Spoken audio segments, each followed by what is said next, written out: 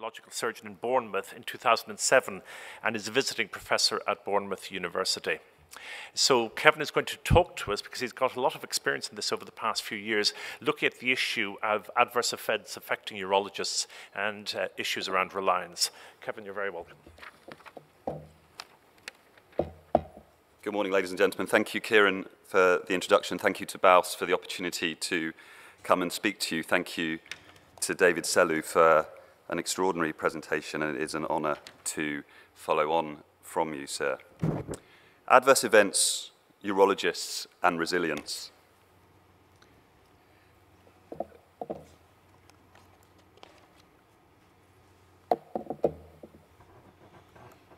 The premise of this talk is that when things go wrong in surgery, it has a profound impact upon us, and that is a problem that we need to do something about.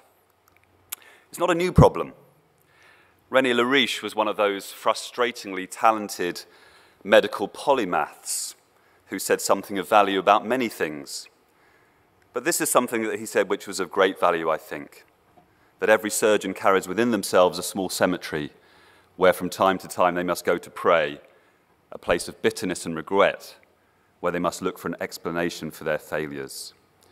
I do not know when René Lariche wrote that, but I would guess it would be almost exactly 100 years ago when he would have been in the middle of his career. 30 years ago, the problem was still there. Richard Hayward, a neurosurgeon, Great Ormond Street. There is a time, usually but not always, on becoming a consultant when a surgeon must learn to come to terms with the inadequacies and sometimes downright failures of his or her actions that will be the inevitable companions during a surgical life. And it remains a contemporary problem. Peter Yu is a transplant surgeon at Yale, writing last year, no other profession that demands elite performance has devoted so little to the well-being of its practitioners. Last year at BAUS, I had the opportunity to share some of the background to the work we've been doing in Bournemouth, and we discussed that surgeons are profoundly affected when things go wrong. We discussed that most of the evidence for that comes from the United States, that most of it mixes surgeons with other medical practitioners, and that nearly all of it conflates errors and complications, a distinction to which we may return. We discussed that there is almost no knowledge, no research knowledge, no data about the impact that adverse events has on the surgeons in the UK. We discussed that what we do in the immediate aftermath of an adverse event is frankly inadequate. At best, it's chaotic. At worst, it is destructive. We discussed that surgeons can be described as the second casualty of a serious adverse event, a term I prefer to second victim.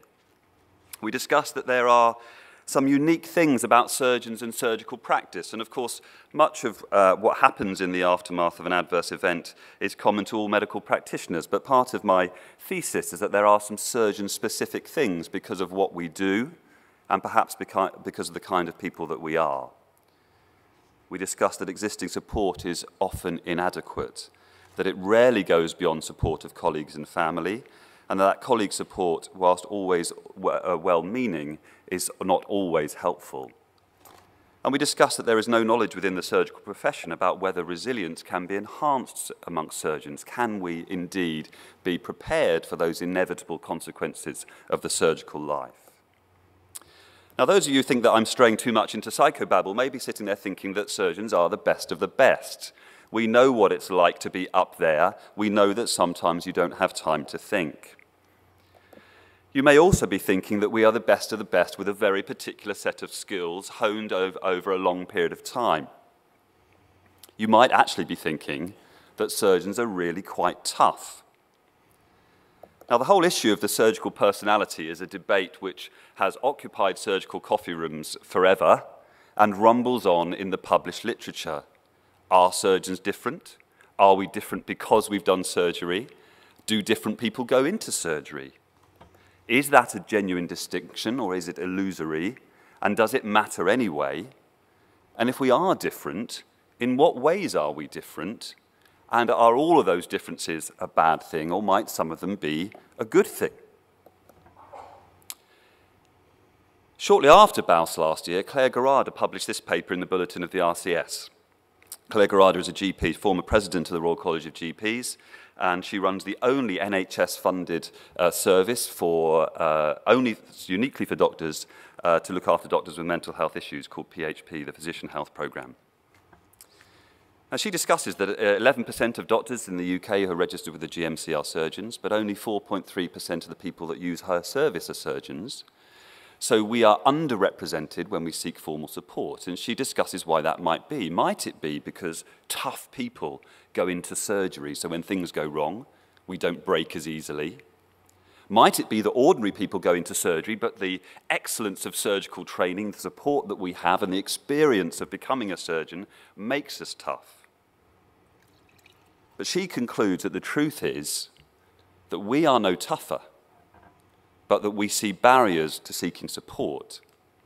And as a consequence, we are a minority within a minority when it comes to seeking support when things go wrong. So there is this ongoing dilemma about the surgical stereotype. Are we resilient, stress immune, with effective coping strategies, tough-minded, able to flex and bend the rules when that's appropriate? Or are we in fact second casualties, beaten and bruised by what we do, but poor at seeking help? And it's with this as a background that in Bournemouth a few years ago, we began to think about whether we could look at this question in a way which was perhaps a little more research-based, which would generate genuine data. And as we've heard recurrently over the last few days, it is only by data that we can effect change. So what does the research tell us? But can we most importantly go beyond just describing the problem, important as that may be, and actually do something about it? And so we identified sort of three areas that we really wanted to try and say something about. The first we've done the most work on, and we wanted to find out what is the state of play in the UK at the moment among UK surgeons in terms of the impact of adverse events upon us. Does what happens, the type of event, really make a difference to the way that we feel? And does what we are like, either because of our traits or because of our psychological state, make a difference to how we're affected? Once we've described the problem, can we really train each other, or can we be trained to cope better with those rigors of the surgical life? And accepting that there always will be adverse events and therefore always an aftermath, can we do better than what we currently do in terms of immediate support? So three main areas of work: a national survey, can we prepare and protect, and what can we do about first aid? And the national survey, when it comes down to it, really sought to establish four things. What happened? What was the event? How severe was it? What were the consequences for the patient? What happened to you?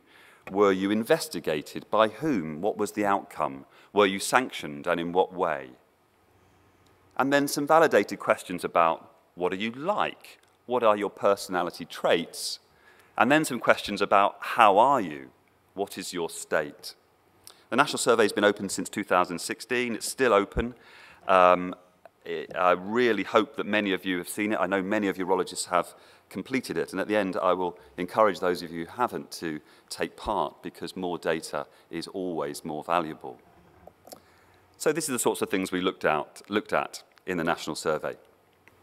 The analysis of the data is at an early stage, and one of our PhD students is looking at this at the moment, and we've not previously presented any outcome data from the National Survey.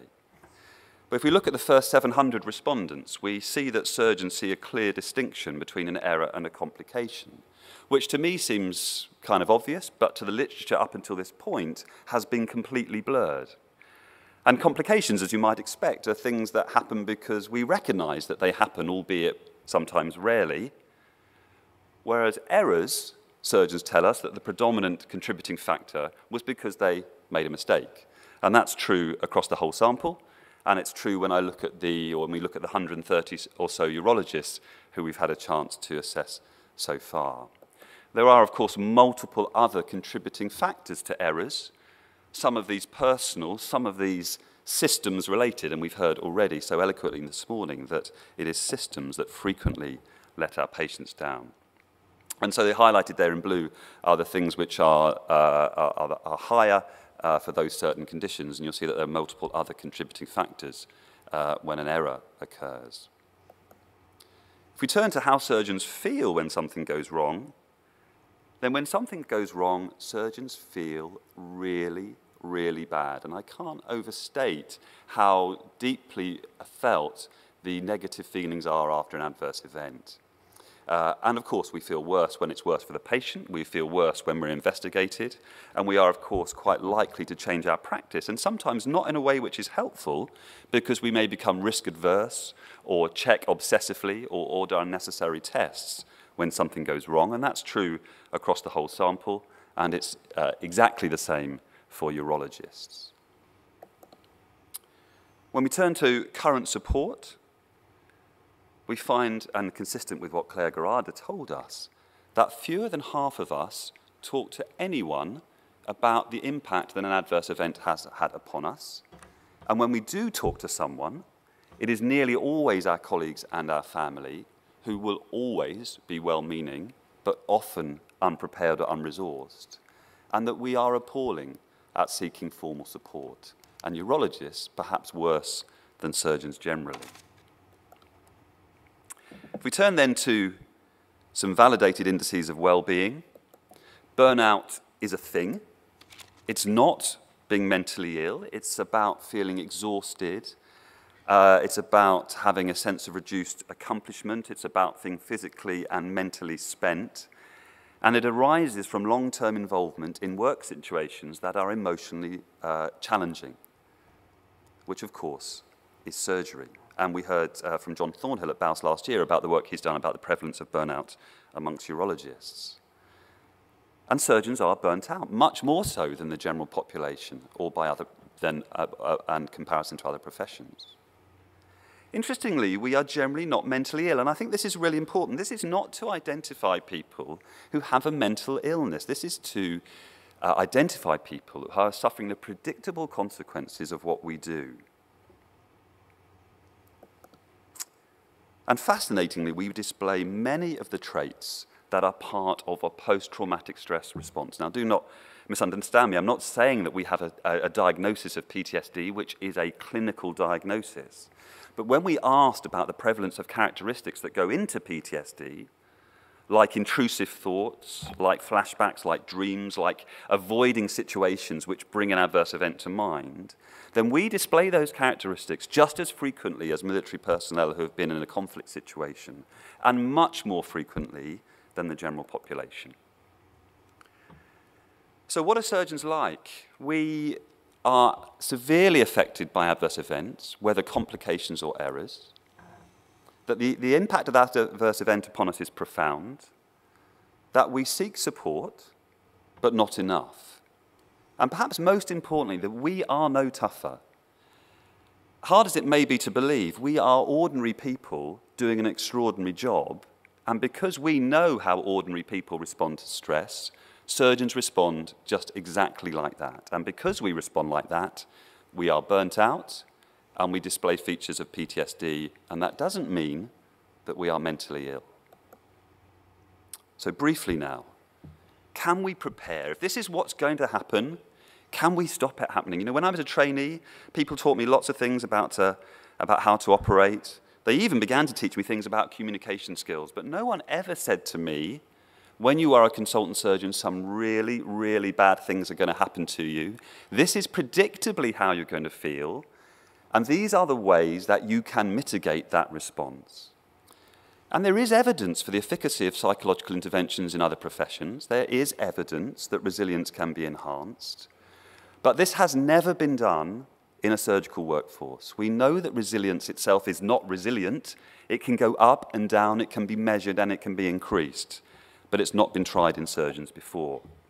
And I'm really pleased to say that earlier this year, we got national HRA approval for a randomized study of whether resilience can be enhanced amongst surgeons using an accepted psychological intervention. I won't bore you too much with the details, except to say that we've used and developed an existing intervention, and we've modified it to be used amongst surgeons in 3 2-hour one-to-one sessions.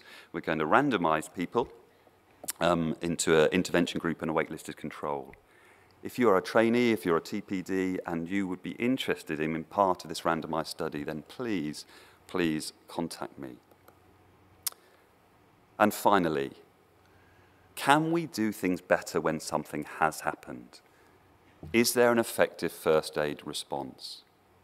And this is so important. And in the aftermath of Bauer-Garber, the profession over recent months seems to finally be waking up to the importance of this kind of issue. And I've just taken two things from the BMJ just in the last few weeks. When Liam Brennan, who's president of the Royal College of Anaesthetists, was interviewed in the back of the BMJ, and one of the questions that people are always asked is, what single change would you like to see made to the NHS? His first response is that we would be better at looking after each other. James Titcombe is a patient safety campaigner. He became one when he and his wife suffered the tragedy of their 9-day-old son dying as a result of serious failures in his care at Furness General Hospital, part of the Morecambe Bay NHS Trust. And he's become an eloquent and articulate campaigner for how we as a health service deal with the impact of adverse events. And he was asked, what would be the most important things that we would do better when something goes wrong? And of all the things he could have said about transparency or speed of investigation or not keeping people hanging on, this is what he said was the most important. A clear commitment relating to how healthcare staff will be supported in the aftermath of an adverse event. And if that wasn't important enough across the profession, this is why it's important for us as urologists. These are quotes from consultant urological surgeons about what happened to them when something went badly wrong. I felt and feel very guilty, but I remain disappointed by the lack of support from my employer and how this resonates with what we've heard this morning. I felt I was treated like a criminal first, rather than any duty of care to me as an employee doing his job. It always feels callous to talk about the impact on yourself as a surgeon when you know the family have suffered so much more, but unfortunately, my trust really didn't know how to handle me or the process, and I was not well supported. And what we've heard as we've spoken to people about this is that actually no one has any idea what to do. The trusts certainly don't. They don't know whether you should go on gardening leave, how long for, whether you can come back. Can you come back to operate or just to do clinics? Do you need someone with you? Can you only do paperwork? We know that there are immediately multiple stakeholders who need to get involved. The BMA, your protection society, maybe the college. If you're a trainee, then the deanery. And all those people have something they want from you and something to offer, but no one's coordinating their response. So in the third strand of our work, what we've begun to do is to assemble people who we think have something to say and something to offer, and to get them around the table and to begin to develop what we've called SAFER, Surgical Adverse Event First Aid Response. We know that it won't be adequate for all situations, but I think we're confident that it will be better than the complete vacuum that we have at the moment. And we hope those discussions will begin later this year. We all know that as ordinary people doing an unusual job, that our powers can be laid to waste because of what we do. And we know that it is the gentler influences in life that make our lives worth living. We owe it to each other and to ourselves to make sure that there's still a place for those gentler influences, and we owe it particularly to our patients.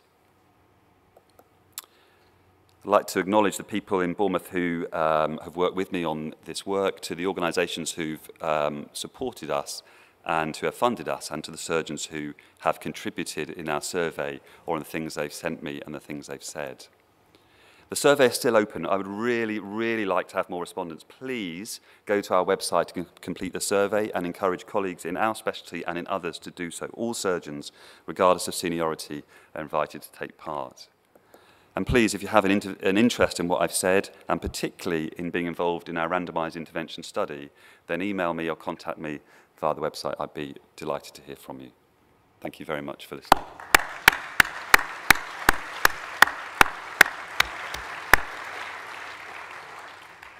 Kevin, thank you for your superb presentation. Unfortunately, we've run out of time and we'll need to continue, but I would urge you really to complete the survey. And I know that Kevin is going to be around for a little while if you want to come up to him and share your experience and perhaps ask a few questions. Thank you. So we're shortly going to have a symposium, and look forward to it. Thank you.